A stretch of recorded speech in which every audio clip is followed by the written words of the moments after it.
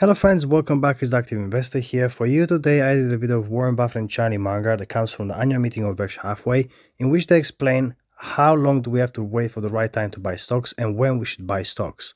I think it's very important to understand when and how long to wait for the right point to buy stocks in the stock market, because this will help us to maximize our returns. I hope you enjoy it. How long are you willing to wait, and what does that say to the investment public in their own habits?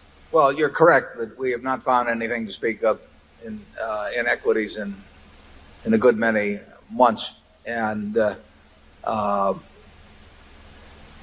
question of how long we wait, we wait indefinitely. We are not going to buy anything just to buy something. We will only buy something if we think we're getting something attractive, and incidentally, if things were 5% cheaper, that or 10% cheaper, that wouldn't change anything materially. So we have no idea when that period ends. We have no idea whether if on equity stay where they are, but they are, even then they aren't in the least mouth-watering. So we won't feel we've missed anything particularly if returns stay where they are, because if it turns out that these levels are okay, they still will not produce great returns from here in our view. That doesn't mean you couldn't have a tremendous market in the short term or something of the sort. Markets can do anything. I mean, you look at the history of markets and you just see everything under the sun.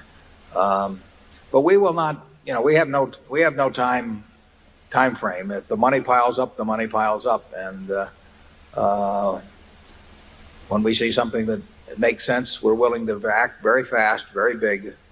But we're not willing to act on anything that doesn't check out in our view.